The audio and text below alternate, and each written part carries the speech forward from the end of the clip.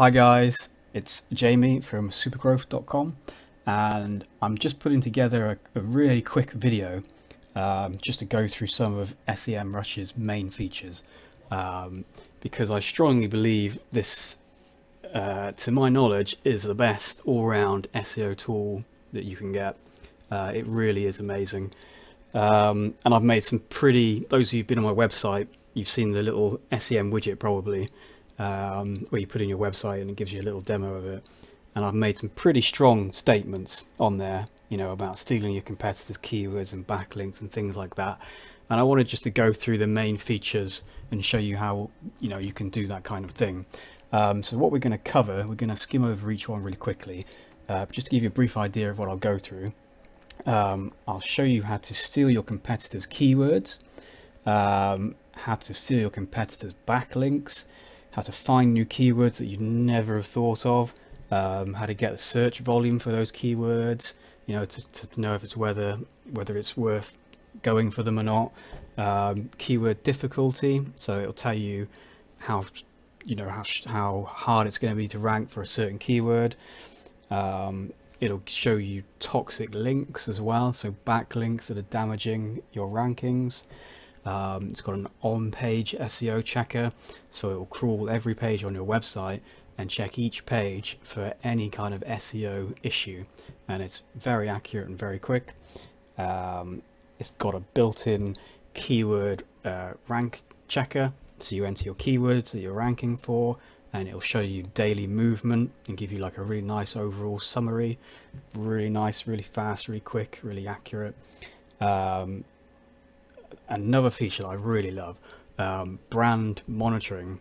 So it basically monitors the whole internet for mentions about your brand and then alerts you, which is a really good way of getting free backlinks. Because, you know, someone might mention you in the comment section on an article or even in an article but not linked to you, and then you can reach out to them and say, hey, can you replace that mention with a link, or do you want to link to this page because it's more relevant? Or, you know, it's a really good way of getting some free backlinks. And finally, a super cool feature that shows you like when there's shifts in Google's algorithm. So if you have a little spike in traffic, or, you know, even a dip in traffic, and you don't know what it is, then you can log into SEMrush and see if there's been any movement in the thousands of keywords that they monitor on Google to tell you whether Google's changing their algorithms or not. And I think that's an awesome feature. Okay, so let's start off by stealing some of my competitors' keywords. So a really cool feature in SEMrush is that you can type in a domain. So I'm going to go with tools.com.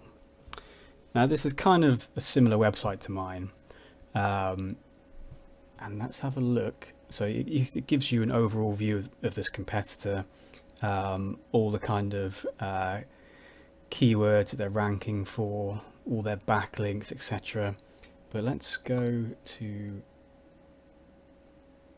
organic research. Now let's do it by volume. Now these two here, since I found them, those are keywords that I'm now going to go after, because look at that search volume. That's absolutely huge. And then if you actually look at the page that's ranking for that, you know, it's not really amazing. So I reckon I could get on the first page for that, and with that kind of traffic, it's well worthwhile, because I know I can write a crawler that will go on a website and crawl every page and then check every page, you know, to see if any of its content has been stolen by another website. So that kind of keyword is absolutely perfect for me. And you know, you guys can use this in exactly the same way. You can enter your competitor's website and it'll show you, you know, all the keywords that they're ranking for and the search volume for them, where they're ranking, how hard it is to rank for them, and we'll cover that in a bit. And that's just an amazing feature. It really is. Okay. So now we're going to have a look at backlinks.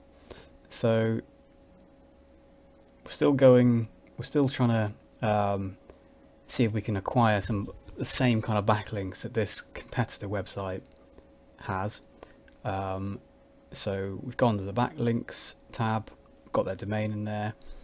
Let's have a look at backlinks. Now it won't take long to spot something that's probably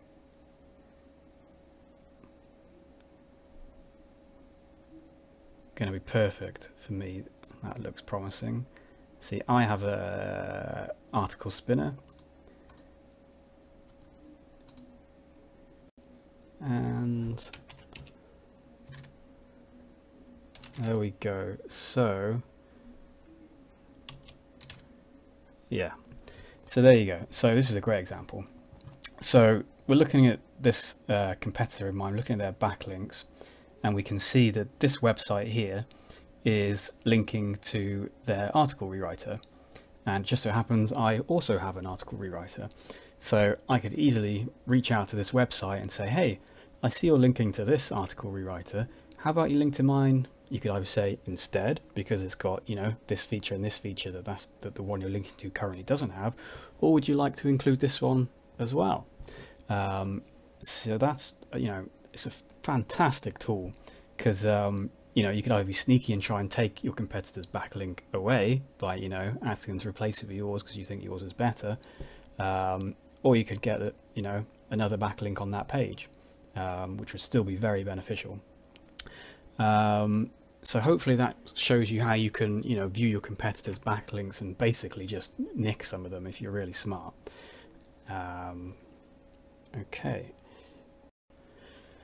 so we're now going to cover finding new keywords. Now I've gone to the keyword analytics section and clicked on phrase match, and I've entered one of my keywords that I go after here, expired domains,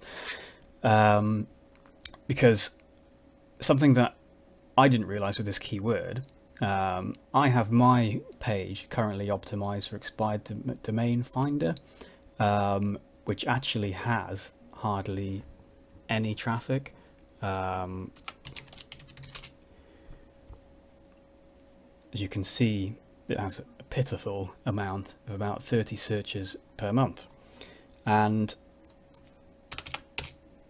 what I should have done is I should have used this tool before and realized that my page should, you know, apart from the obvious of, you know, expiring domains and expired domains, it should be optimized for expired domain tools, which has, you know, although it's still relatively low volume, it still has, you know, about, what is that, 10 times the amount of traffic. So it's just little tweaks like that to your keywords. And also you can put in your main keyword there, and it'll give you loads of LSIs, so kind of related keywords to sprinkle throughout your content. You know, SEO expired domains and things like that. There's tons of good examples here. So that's basically how to find new keywords, and it'll give you the search volume, how hard it is to rank for them, the cost if it was paid search, the trend as well, so you can see if it's a seasonal keyword, and I think that's a really nice feature actually, that trend, especially if you're doing like an Amazon affiliate store or something, and you don't know certain products are only purchased, you know, around Christmas time. Okay, so we're now just really briefly going to have a look at this backlink audit feature. Now my backlink profile for my website is relatively small, and fortunately out of the 256 backlinks I have, none of them are toxic, you know, which is because I don't really do any kind of automated link building or anything kind of black hat like that. But this is great, you know, if you've got a new client or something like that and you want to check their backlink profile, or if you're worried someone's negative SEO attacked your website or something like that. This is a really awesome feature because it will take every backlink and check it, see how spammy it is. And then you can also integrate it into your Google Webmaster Tools, so it will create a disavow file for you that you can just drop into your Webmaster Tools. So basically it does all the hard work for you, really. And it tells you about new links and lost links and things like that, which is a really nice feature. Now, one of my favorite features here is this site audit.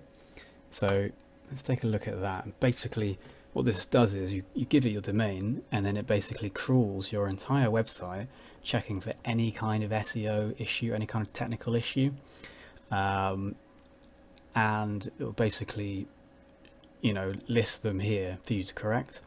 So luckily for me, as I spent quite a lot of time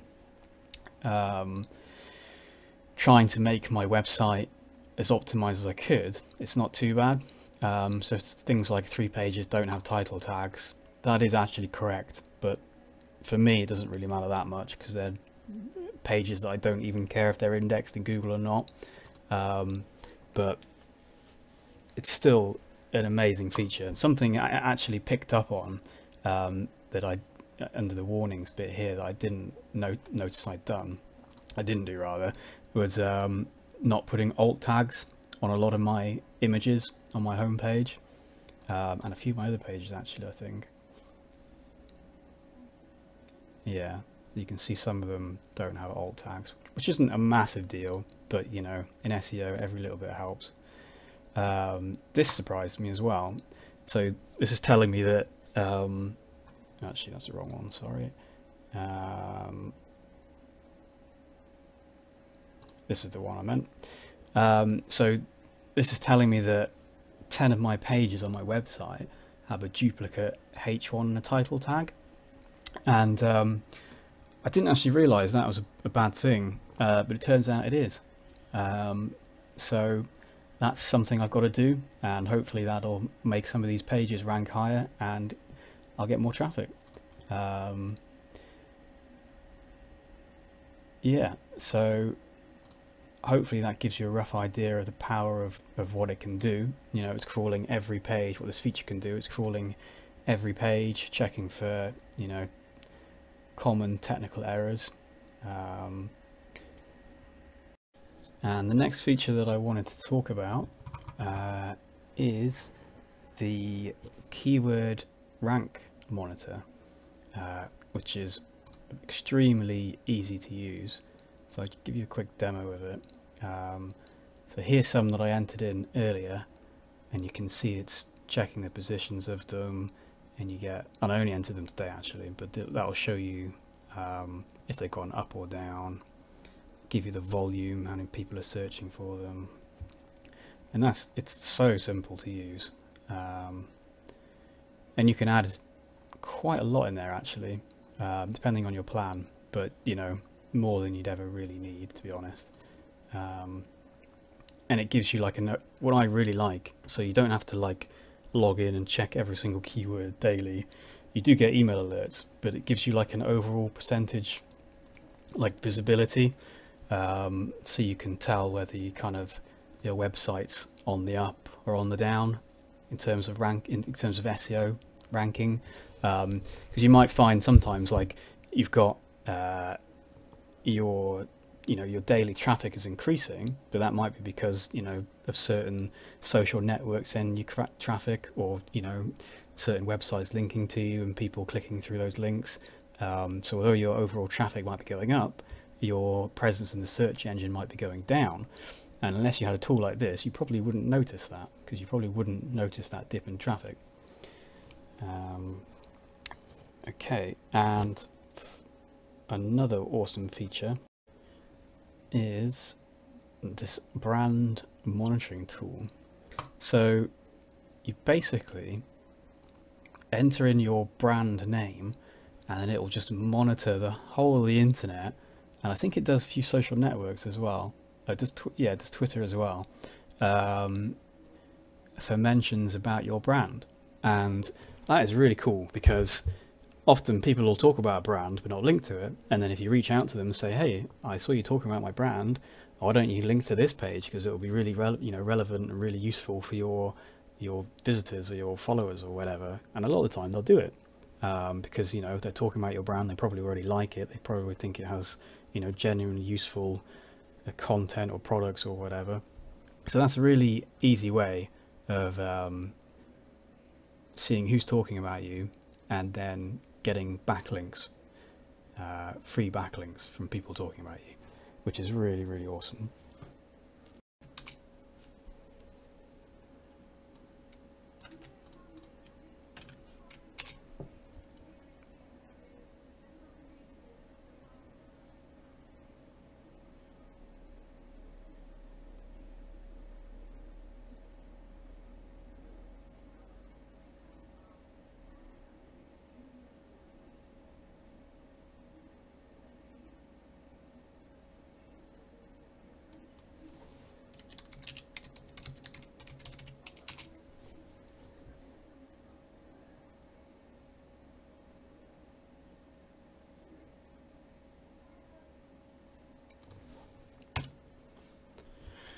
So the final feature I really wanted to just quickly show you guys is it's basically I'm not sure what the official name is, but basically it shows you if there's been fluctuations in Google's algorithm.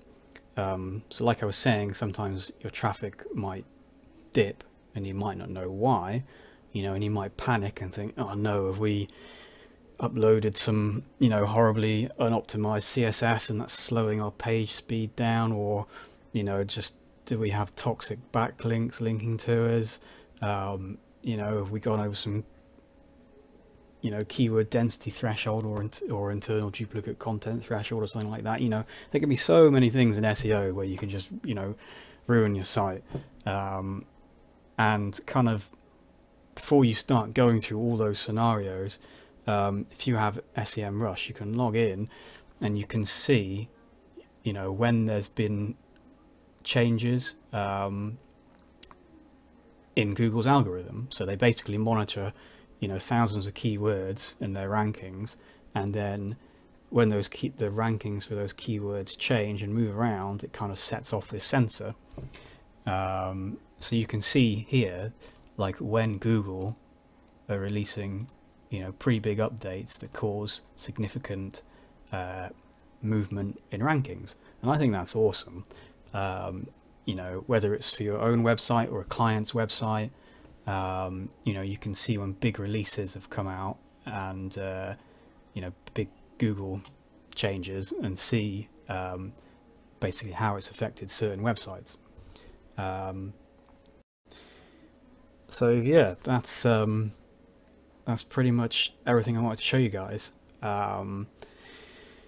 Hopefully you'll see how powerful it is. I really, really love it. There are a lot of tools out there that kind of do similar things, like you've got Moz, which kind of tries to do everything but then doesn't do anything the best, and there's Ahrefs, which is an amazing backlink crawler, but then you don't have all this keyword analytical stuff, and it's just not as strong in that way. I do honestly think SEMrush is like the best all-round SEO tool you can buy. It really is awesome, and I've just kind of skimmed through like kind of some of the key things. There's literally just hundreds of features in here, and if I was to go through everyone, this video would be so long and you'd get very sick of my voice probably. So hopefully you've enjoyed watching this, and it's given you a rough idea of what it can do and how it can help you grow your website, get you more traffic and grow your business. As always, any thoughts, please comment on YouTube or on my website in the discuss comments. And yeah, hopefully I'll speak to you guys soon. I've got some really cool software releases coming out, so stay tuned. Thanks guys.